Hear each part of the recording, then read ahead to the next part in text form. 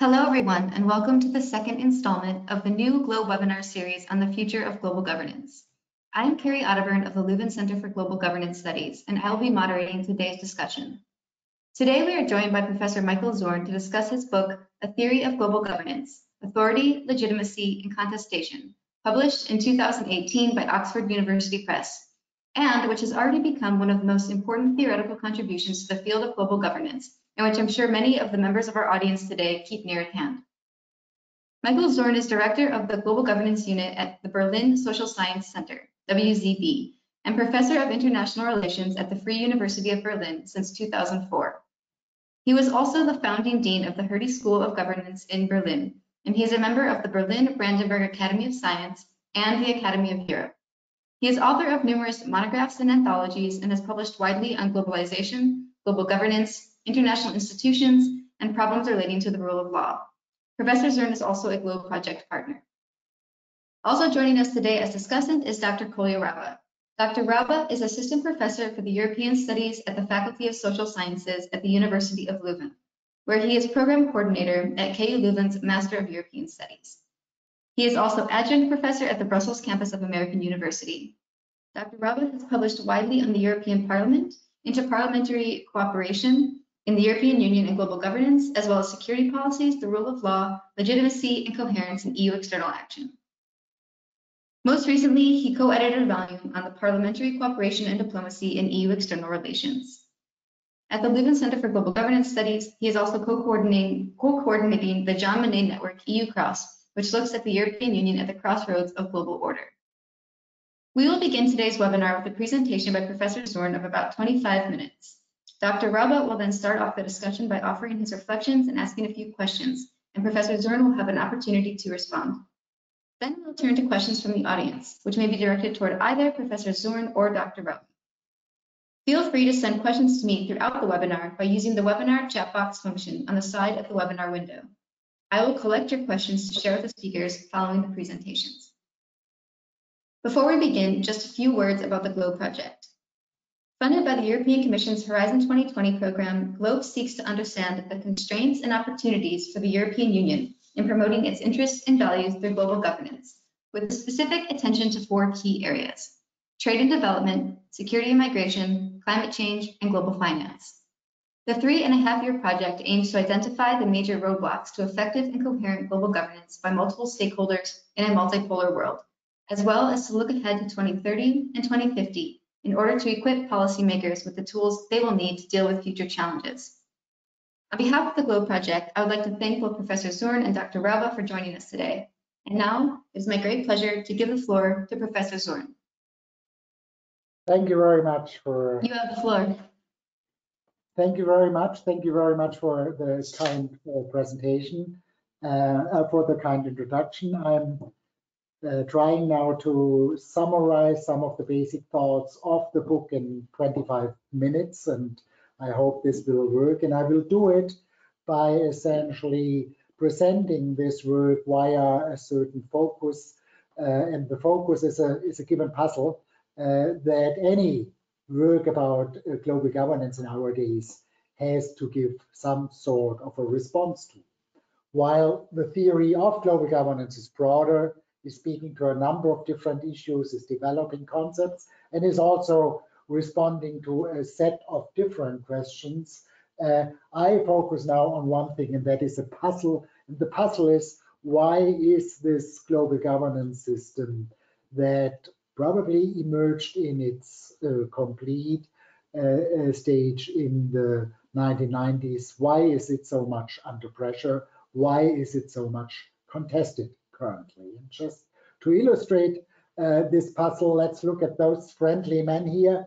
They are all in one or the other way quite influential in creating the global governance system that emerged at the latest, as I said, in the 1990s. They produced a global governance system which, if we look on the really very aggregate global level, has produced some results which at least do not look very bad. I mean, look only exemplary at those three numbers. On the one hand, On the left top, we have the development of the Global Human Development Index, and it is an enormous rise within 25 years, so far unprecedented in history since we measure the Human Development Index. Very, very successful in that respect. Even with respect to equality on the global scale, as for example the work of Milanovic has shown, we have a decline of inequality. The distribution of wealth across the globe is more even than 25 years ago, in spite of the fact that inequality within some nations has grown. And also, if you look finally at the annual battle deaths in world society, it is also historically seen an all-time low that we have since the 1990s. Again, if you look at those aggregate numbers, the global governance system that emerged in the 1990s by those friendly faces that we just saw has been relatively successful, at least if you look at those numbers.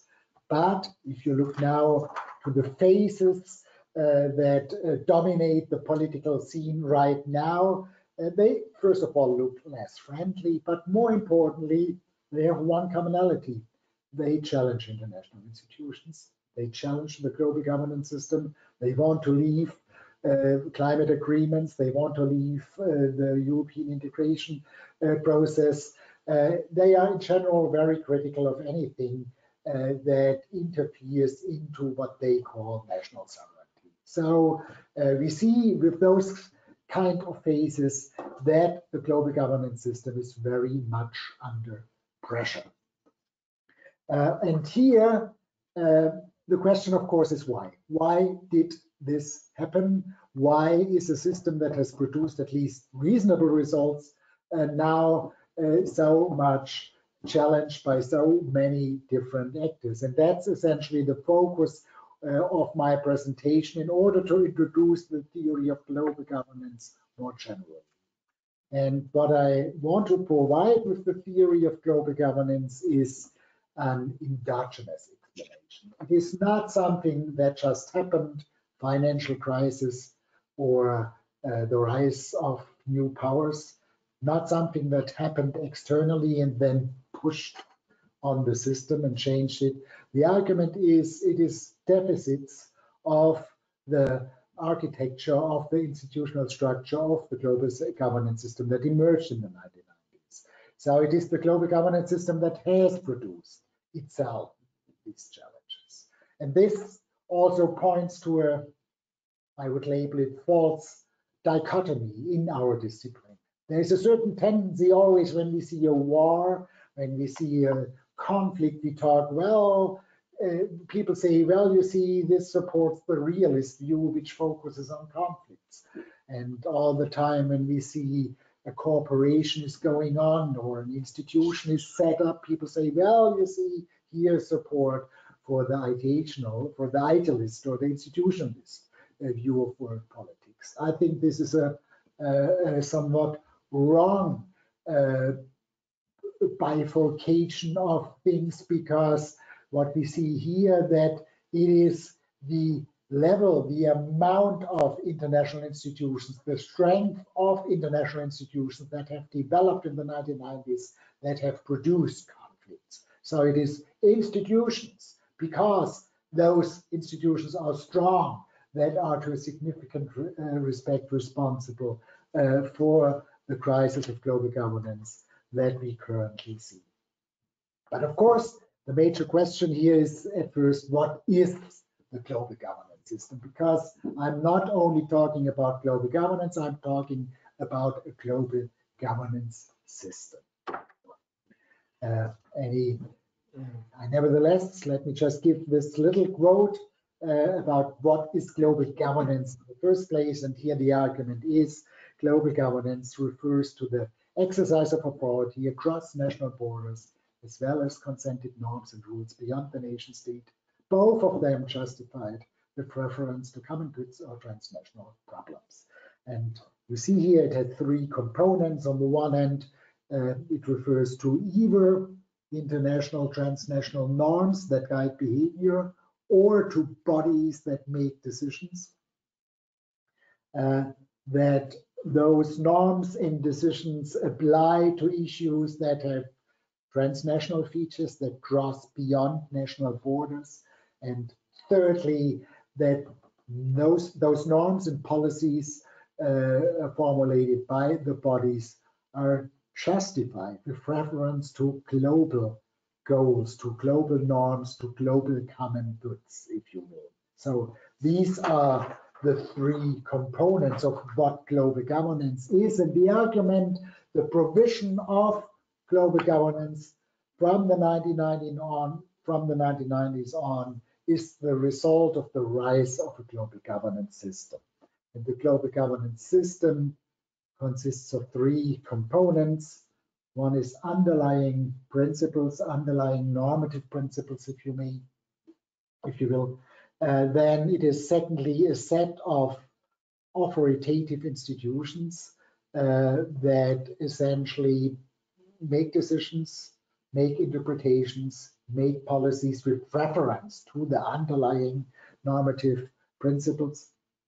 And thirdly, it is the interplay of those institutions. Let me run through those three components briefly. What are the underlying principles?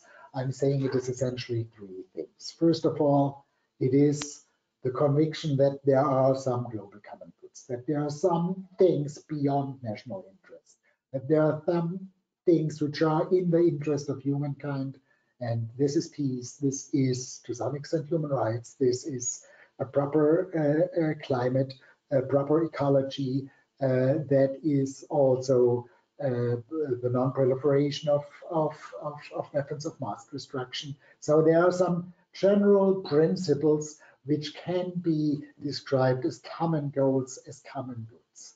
The goods and the goals apply then to the global, not to nations. And because, and that is the second underlying principle, because there are some common goods, there is also a justification for the establishment of international authorities that serve those common goods. That is the second component. I talk about this one a little bit more in detail a little bit later.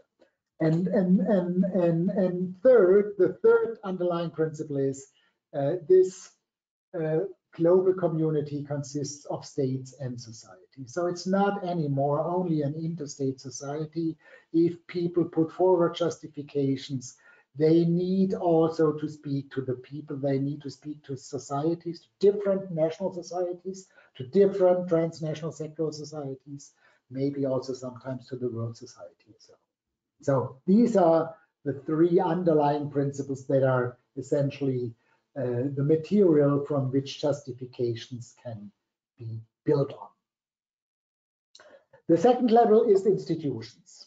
And institutions, we all know them, are the United Nations, the World Trade Organizations, and many, many others. They can be international, intergovernmental, as the ones that I mentioned, but they can be also transnational, like, for example, rating agencies and many others. There are thousands of it.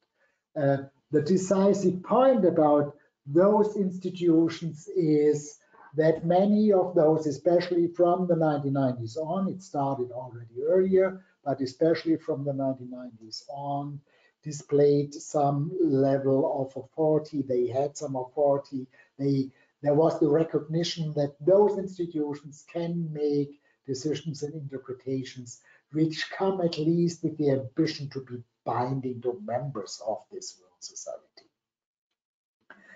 Authority is a very decisive element here. Authority says in the first place, it is the recognition that some actors are willing to follow those international institutions. In that sense, it is a form of power.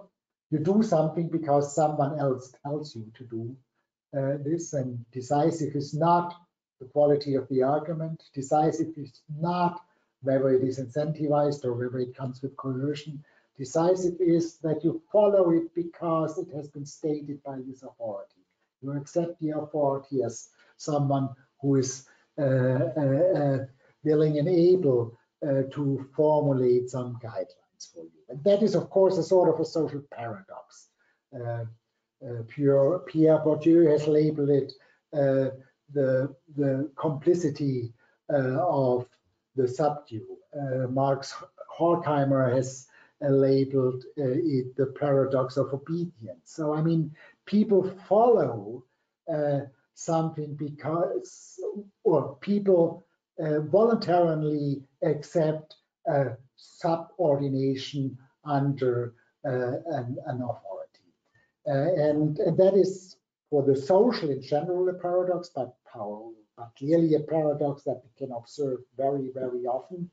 I personally believe in climate change, but I have never tested it. I'm not really able to check the argument by looking at the models. I believe it because the majority of scientists argue that it is the case and that they bring forward some plausible models. So I believe in the authority of those scientists. I have never tested whether the world is flat or round, but I believe that it is round because science tells me that it is round. So in that sense, this paradox of authority is existent in all elements of social life, but it becomes a super paradox when it comes to international authority, because international authorities are small IOs with small secretariats, and those who are subordinated to those international authorities are often states, very powerful states with enormous apparatus, with enormous resources at their hand. In that sense, it is a super paradox, and that leads to a very specific form of authority. When we talk about international authority, it is a relatively weak form of authority. It is a reflexive form of authority that is dominant in global governance. We are not talking about commands. The WTO has never commanded the US to do something. They formulate requests, and the requests are then checked by the nation states for their plausibility. And in a sense, there's always some sort of exit option involved. Secondly, there is the permanent attempt to contest those authorities. That's somewhat different than looking to traditional authority like churches and so on. They were contested at a certain point in history, but for a long time, they existed relatively uncontested. IOs are permanently contested whether they do the right thing and stuff like that. And thirdly, I mean, with my examples, I already hinted to it. There's a difference between, let's say, classical political authorities like the United Nations who make decisions and expect that those decisions are followed, and more epistemic authorities than, let's say, dispute settlement bodies who essentially make interpretations of facts and then expect that those interpretation of facts are leading to a change of behavior. So the whole point here is international institutions that can make decisions or interpretations that come with a certain ambition of being followed by, of creating obligations. They have grown in importance. Those institutions have, in a sense, undermined the consensus principle of international politics, that states have to do only this thing that they have agreed to do. This is different with the rise of international authoritative institutions, because some of those institutions ask some states to do things that they obviously do not want to do. And I mean, I won't explain this now in detail, but let me just show you this graph here, which measures the authority of international organizations. Again, are there any procedures that allow the making of decisions or interpretations that can be done without the consent of all participating states? If we have those procedures, then we talk about authority that can happen via majority decisions, that can also happen via delegation to certain bodies to make that decision. And we see that IOs have developed in a way that we can talk about a rise of international authority over time. And that means clearly that there is a global governance going on which has an element of being coercive, of being authoritative. Global governance institutions may intervene with violent means to protect human rights. They have done it in the 1990s. The United Nations has done it in the 1990s. International institutions may impose austerity policies on countries, with countries that certainly did not agree to those austerity policies. Take just Greece as an example. The national institutions may prohibit national policies in order to protect national industry, all the stuff that the WTO did. I can go on with those kind of examples, but I don't have to do it in order to argue global governance is going on, and global governance is going on within a global governance system, because those institutions that I talk about, and that's the third level now, also interact with each other. And the global governance system has two central features when it comes to the interaction of different international institutions. The first is, it is essentially each issue area which has its separate international institution. There's a very weak link between different institutions. While in the national political system, there's a certain architecture, a fixed architecture between different international institutions. In the international realm, the WTO and the Climate Organization and the United Nations Security Council are only loosely coupled with each other. They exist in separate issue areas, and in that sense, there is not a final place in which the decisions are made. Secondly, we have an extremely weakly established separation of powers. While the logic of an international organization with an assembly, an executive body, and even sometimes courts pretends to have this separation of power, in practice, it is always a combination of the secretariat with the executives of the major powers, which essentially control each branch of governance. Take again the United Nations Security Council and interventions into violent conflicts as an example. It is the major powers in the G5 meeting who have decided at a certain point that it is not only interstate wars, but also wars within civil wars within societies that are a reason for the United Nations Security Council to become active. It is the same powers that essentially implement those policy and apply it to a certain case by saying, now, Libya, you have violated these principles. And then it's still the same powers who send the military to enforce those rules. And all this takes place in the case of the United Nations Security Council without a court that controls those procedures. In that sense, the whole idea of a separation of power is very, very weakly established. That's the second feature. If we come to the third component of the global governance system, the interaction of different institutions. Let me just summarize the three layers of the global governance system that I talked about. We have the underlying normative principles that I talked about, a rudimentary notion of the global common good, the acceptance of the principal possibility of international authority, and then also the idea that those authorities are accountable to both states and societies. We have then an enormous amount of specific institutions, international one and transnational ones. They all exercise to some extent authority in different issue areas.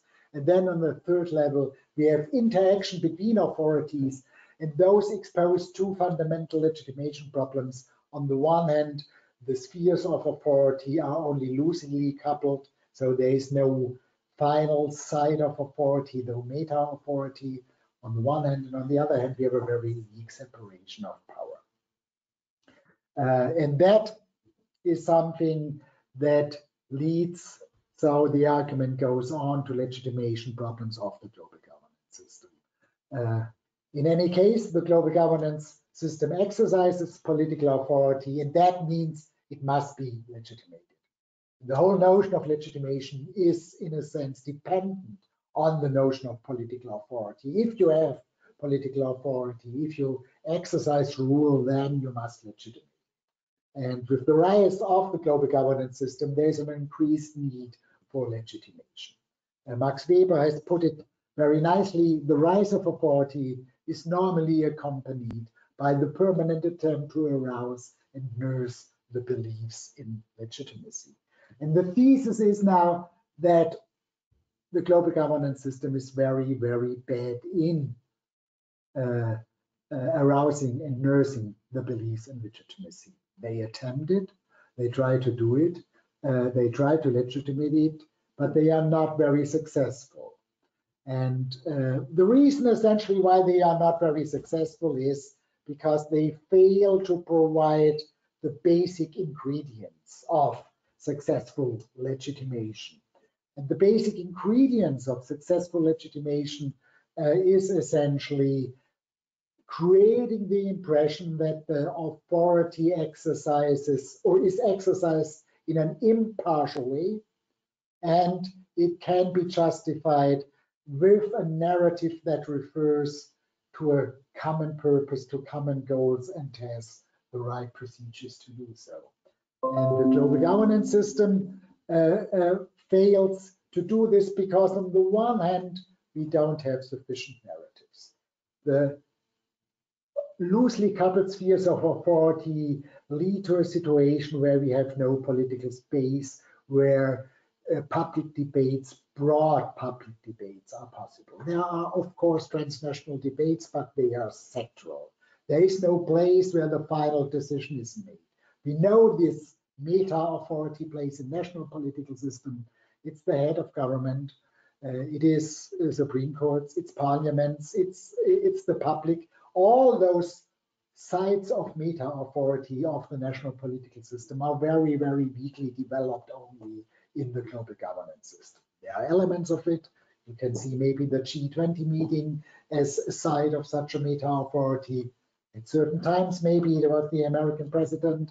At certain times, it was maybe the United Nations Security Council, but always only in a very, very rudimentary form, not a permanently institutionalized place of final meta-authority, which is the place of the big public debates, which is the place where you can have the debate between freedom and security, between growth and environmental protection. Those kind of debates are not possible in a sectoralized global governance system, and the current global governance is sectoralized. And therefore, the only thing that is available in terms of legitimation mechanism, in terms of legitimation narrative, is a technocratic legitimation. And technocratic legitimation works to some extent, but it is overburdened when it comes to austerity policies. It is overburdened when it comes to military interventions. Moreover, and more fundamentally, the weak separation of power leads to a lack of impartiality. When I say lack of impartiality, I do not mean that the norms as such are impartial. Norms always have distributive consequences, but it is absolutely fundamental for the legitimacy of any authority, of any system of rule, that there is the appearance that the rules are exercised impartially. When the most fundamental basic principle that alike cases should be treated alike is violated, then you see an enormous decline of legitimation. That is true for all kinds of systems of authority. Impartiality, alike cases should be treated alike, is a fundamental condition for legitimacy, and it is violated very, very often in the global governance system because it is the national executives of the most powerful states who control those institutions and who essentially need to employ resources if they want to have a certain decision implemented.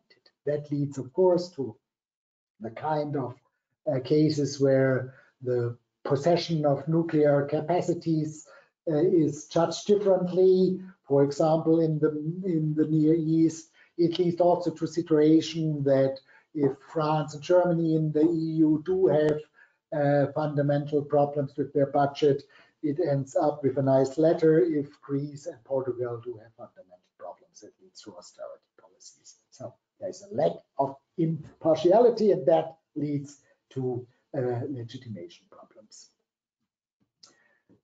Let's look whether I'm at least at face value right by saying the current, if we look to those contestations, if you think about the friendly phases or the unfriendly phases that I showed to you in the beginning, we have the authoritarian potentates like Putin, Erdogan, Modi, and Orban.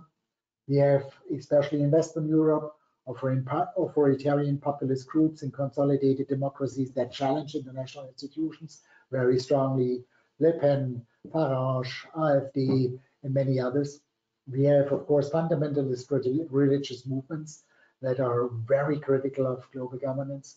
We have some of the so-called rising powers that are critical of global governance. And we have, of course, the transnational protest movements, which essentially argue that it is too neoliberal, this whole global governance system. If we say these are the most fundamental contestants of the current global governance system, then you can see that all of those groups refer to at least one of the two legitimation deficits of the global governance system. Authoritarian potentates criticize mostly the double standards and demand national sovereignty. This national sovereignty is, in their view, decisive, and there's probably no statesman like Putin who uses the term double standard as often as he does. There are many authoritarian populist groups in consolidated democracies that turn against those, as they label it, distant, outspoken, distant and detached liberal cosmopolitans who are in charge. So it is again a criticism. There are those technocratic guys who dominate the world in order that they get rich, and the people on the street do not get rich. The fundamentalist religious movements see themselves as the spearhead, see international institutions as the spearhead of Western imperialism. So it's also directed against the Western dominance. Rising powers seek international institutions that are somewhat different and that give them reasonable participation right. They criticize the Western dominance of international institutions. And transnational NGOs are committed especially to the democratization of international institutions in order to prevent the bias for those cosmopolitan elites that they contain. In that sense, all of those contestants refer to the fundamental legitimation problems of the global governance system when they criticize international institutions. Let me end here, and by saying this is of course not the whole story. Also, the book goes on by arguing then the final outcome depends to a significant extent on the responses by those authority holders and defenders of international authority. But that's something maybe that we can deepen in the discussion, and I'm sure Kolja will also point to this issue. My time has been used by a presentation which got a little bit longer than expected, but I hope there's still sufficient time for a discussion for you, Kolja, and then for Q&A later on. Thank you very much. Thank you very much, Professor Zürn, for this engaging presentation. I would like to now give the floor to Dr. Raube to kick off today's discussion. But before I do, I would like to remind the audience that the Q&A will begin soon. And you can send me your questions by using the chat box on the side of the webinar window. So please send those to me through that feature, and we can answer them in the Q&A session. All right, and I'm just bringing Dr. Raube back online. Thank you very much. Thank you very much, Michael Zürn, for this very interesting presentation, for the most interesting book that you have been writing and put forward. I think it's a wonderful contribution to the debate about global governance, its authority, legitimacy, and as it says in the title, contestation. in fact, when you follow your contribution to the field, it is also wonderful, if you like, presentation of the thoughts that you have been bringing into the debate over the last years. And in that sense, I would like to congratulate you to this book.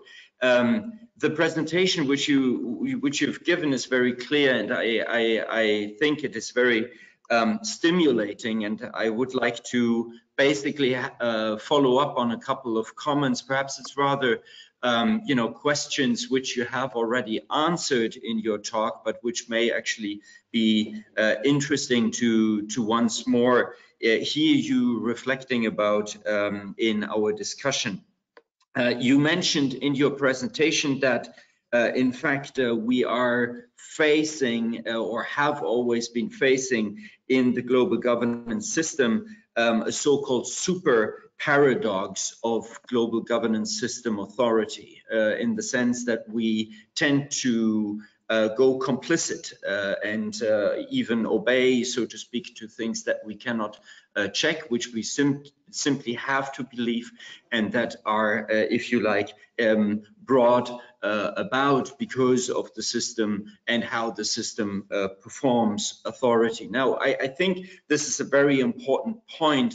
When we think, however, about what goes on, and I will come to legitimacy and authority a little bit later again, one is wondering what are currently the, let's call it, the counter forces that the global governance system is facing, and is perhaps one of the overarching strategy of these so-called contestants of the global governance system to actually go beyond the complicity, to actually make people realize, various constituents around the world, in domestic settings, in regional settings, in a transnational fashion, to not go complicit, to actually question what was for a long time, if you like, a permissive consensus of the global governance system. So that is just a reflection upon this super paradox and trying to understand what are the current forces at stake. I would like to come also back to one issue that you have been mentioning, and that is very present in your book, the question of legitimacy and legitimization of the global governance system.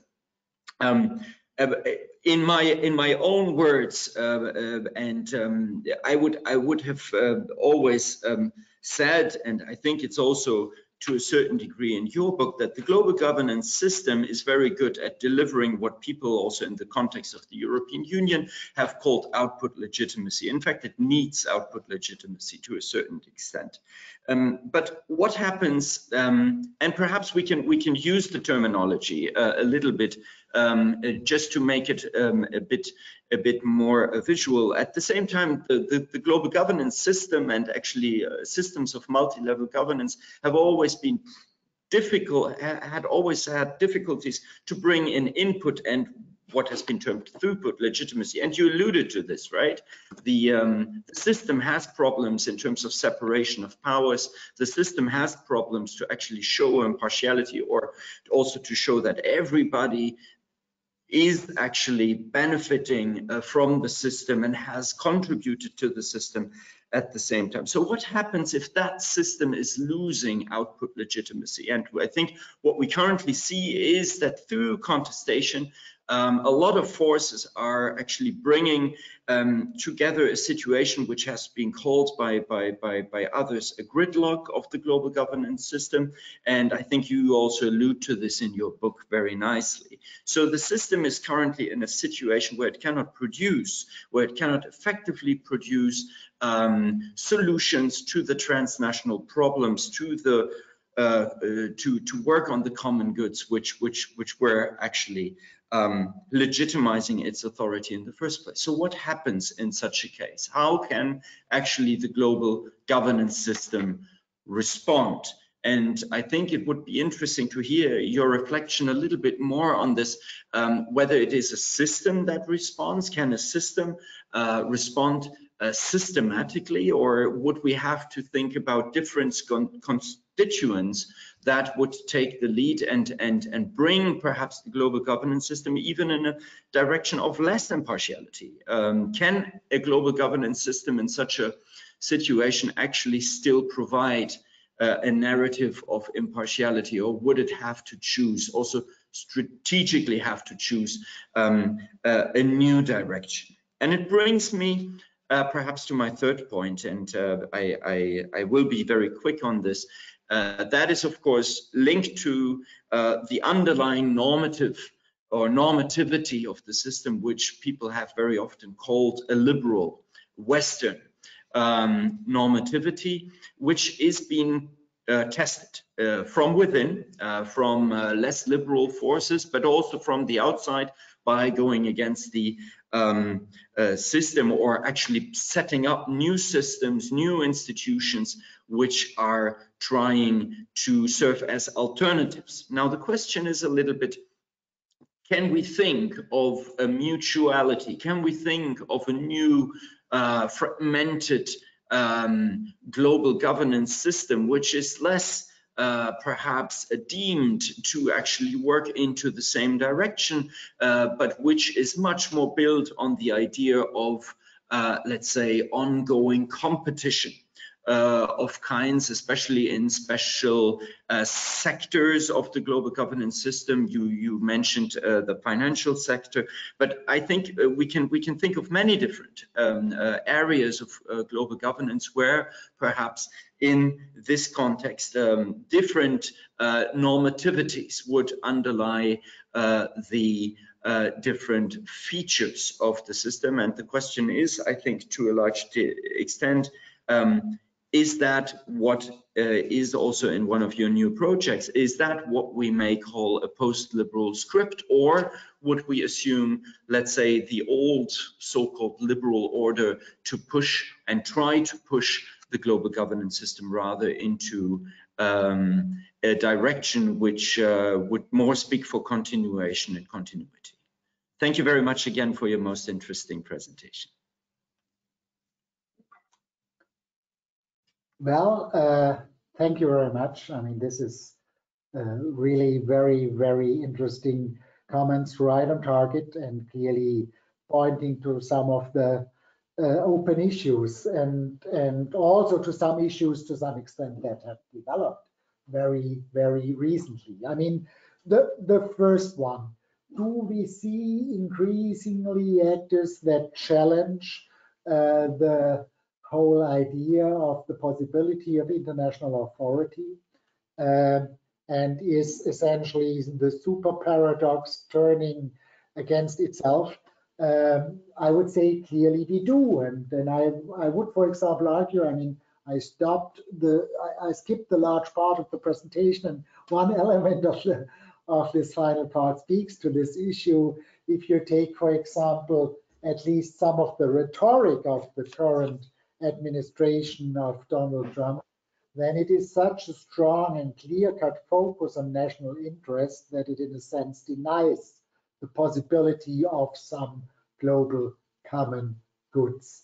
I mean, if you just take his foreword to the national security strategy that he has laid out later in 2018, you see essentially a strategic vision, and I'm quoting now his words, which is there for protecting the American people and preserving our way of life, promoting our prosperity, preserving peace through American strength, and advancing American influence in the world. I mean, if you see this sort of growth, that is essentially putting forward a notion of the world order in terms of national interests without referring to any global common goods. And if you deny the existence of global common goods, the next step is only logical. You deny the need for international authorities and international institutions. And that's what right-wing populists do in general. I think it's no accident that we have this marriage of these political groupings and those who deny climate change, because if you systematically reject international institutions, you need to reject the idea that there are common problems, that there are global problems. The easiest way is to say, no, they are not there, therefore we don't need it, and we can focus on our national interests. In that sense, absolutely right. I think this is what happens in the last 5 or 10 years very vividly. There is a challenge of international authority. The argument is there is a challenge of international authority because these international authorities were very bad in legitimizing themselves. That leads to the legitimacy issue, and I think you're absolutely right in a sense. The belief in output legitimacy, I think that's the decisive addition that I want to make. The belief in output legitimacy was the most important part of legitimacy of international institutions. But it is not the output as such, it is the question whether people believe that those outputs that they ascribe to international institutions do good for them. And here the major issue is, in a sense, the issue of ascription. It's not so much what they do and whether it is good or bad. It seems to me very much the issue of communication. Is there a narrative that brings people to believe that those international institutions do good things for them?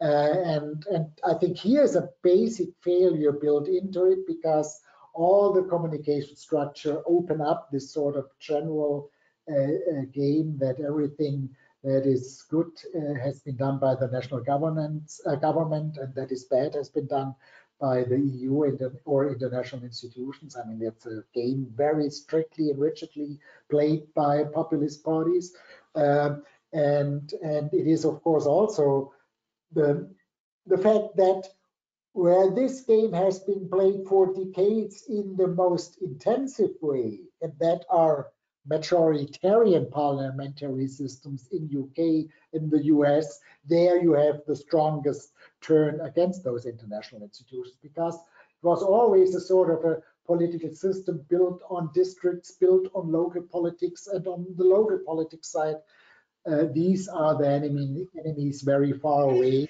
And in that sense, we are talking about ascriptions of output. That creates the catch-22 that you talked about. The more there is resistance, the less those IOs can really do, and the less they can do good, right? So I mean, I absolutely agree. This is a gridlock. This is a catch-22 situation. The question is how to get out of it. Briefly, I think we can distinguish maybe two different challenges to the current global governance system. One is the rejection of international authority as such. The other is the acceptance of international authority, but of a little bit less liberal, a little bit less intrusive international authority. And that's what we sometimes hear from some of the rising powers. Essentially, the argument, yes, I mean, we need some form of cooperation. This system wasn't bad. Finally, it helped us to move up in the hierarchy. But then now we want to have the same rights. Now we want to have the same rights as the Western states on the one hand. And the moment when we have the same rights, we will reject any possibility of intervening into domestic affairs. So human rights and similar things. And I think that's very much the sort of challenge that is provided by the rising powers. It's not the same rejection of international institutions as such as we hear it from authoritarian populists. It's more the rejection of a different sort of international institution, and that's the very intrusive liberal one. And that's, of course, if you want, this is maybe the chance for a situation where we do not see the decline of global governance, but a change in global governance, in which then the rising powers play a much more important role. But this change, of course, means it is less intrusive, it is less strong, and probably it is less good in terms of output. Thank you very much for these responses. We have several questions from the audience, so perhaps we can move to those and try to cover a few in our remaining 11 minutes. So first, we have a question from Makiko Nishitani. I'm asking you to expand a bit on your definition of the deepening of global governance, saying that you defined it as institutionalized changes that target the deficits of the global governance system, but you do not necessarily expand on which those deficits might be. They could be participation, effectiveness, etc. And given the trade-offs, is it not the case that conflicts without effective meta-governance, such conflicts of opinions could lead to the weakening of institutions? For instance, if you have a societal demand for more participation, could that not reduce the effectiveness of the institution? So that's the first question. We also have a question from, let's see, we have so many here, so I'm trying to sort through.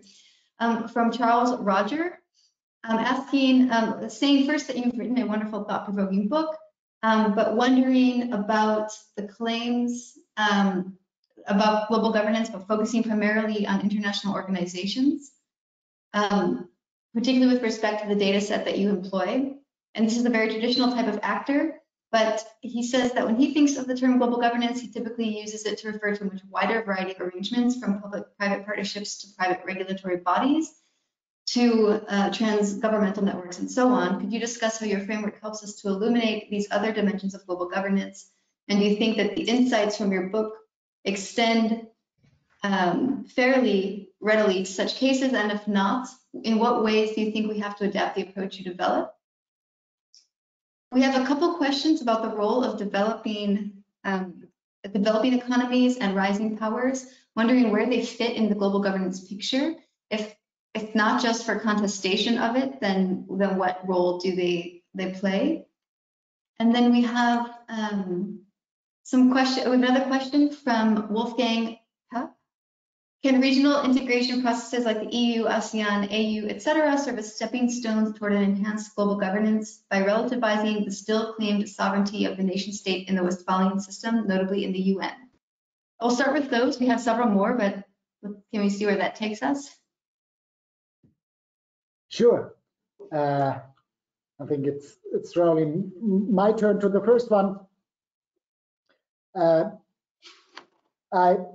would suggest separating the definition of global governance and global governance system from the legitimacy problem. So, I mean, we can probably define global governance in terms of those authorities, those international institutions, and their interplay with each other and the justifications that they use on the one hand. But then on the other hand, the argument is when it comes to the legitimation, they do have systematic problems.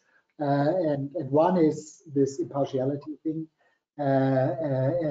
which leads to a situation that some actors feel discriminated because alike cases are not treated alike. That leads immediately to the sense of discrimination, and that's the most undermining sense. And secondly, because there is not this meta authority place, this is essentially the argument. Therefore, there is no place for real broad participation. It is, if you look at national political systems as a reference point, before you can have broad participation, you need to have a place where the big political questions are decided, where you also have the interaction between different spheres of authority. So even in the national political context, people do not really talk about a lot what kind of environmental instrument is most conducive to reaching a certain goal. That is not what big public debates are about. Big public debates are about goal conflicts, about conflicts between different spheres of authority. They are between, as I mentioned, growth or environmental protection. They are between freedom or security.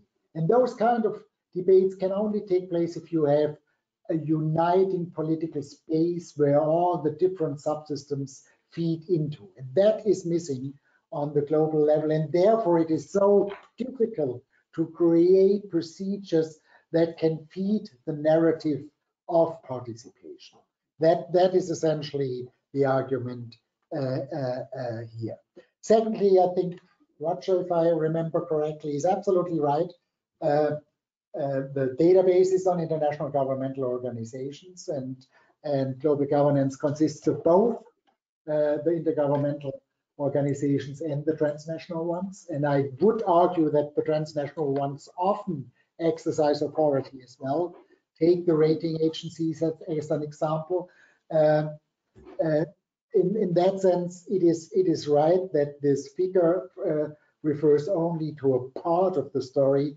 I would, however, argue if we look at the transnational ones, the rise of authority would be similar in the 1990s than on the side of the international, of the IGO ones, of the intergovernmental ones.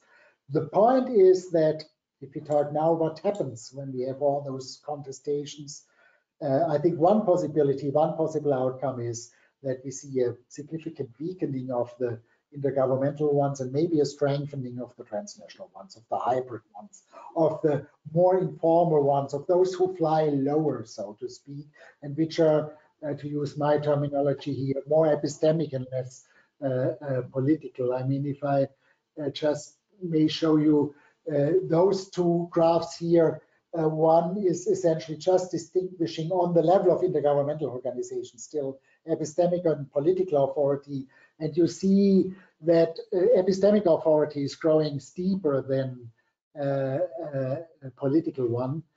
Even more so if you look at the database of Oliver Westerwinter, you see that the decline of authority on the level of transnational public governance initiatives in world politics is very little. Also since 2000 or 2010, it still grows, and in that sense, there may be a possibility that we see a shift of mode of global governance away from the intergovernmental organization to more transnational public-private hybrid governance initiatives. However, I always would argue, yes, we may see this, but this comes at a cost, and the cost is they are less effective. Great. Do we have time for another question, or are you moving up? I guess we haven't. Sorry, yeah, go ahead. I just very briefly take this final one that I noted here. As I said, I think the rising economies, they provide a different challenge than right populists. It's not so much directed against global governance as a whole. It's directed at a change of global governance, giving the global south more voice in being less intrusive. And the regional integration, I would see it as a part, as a building block of global governance. So they do not contradict global governance. But if we would have only regional integration without any global governance, then we would have a systematic deficit on the global level, because there is still then the competition between different regions. Great, thank you so much.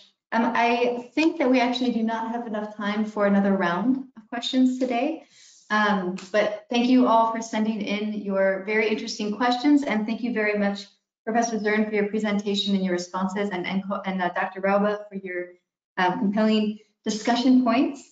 And before leaving you, I would like to announce some future GLOBE activities. Our GLOBE webinar series will continue next month with 2 webinars. First, on March 2nd, with Professor Shirzad Shadakojev on his new book, Industrial Policy in the World Trade Organization. And then on March 16th, with Professor Lisbeth Huge on her recent book, A Theory of International Organization. And then in April, Professor Stefano Ponte will join us to discuss his new book, Business, Power, and Sustainability in a World of Global Value Chains. So please do check out our website at globe-project.eu for further details and for updates on the GLOBE project. And thank you for joining us today, and we hope you will join us again next time. From Professor Zürn, Dr. Rauba, the GLOBE team, and myself, thank you very much, and goodbye. Thank you. Bye. Bye-bye.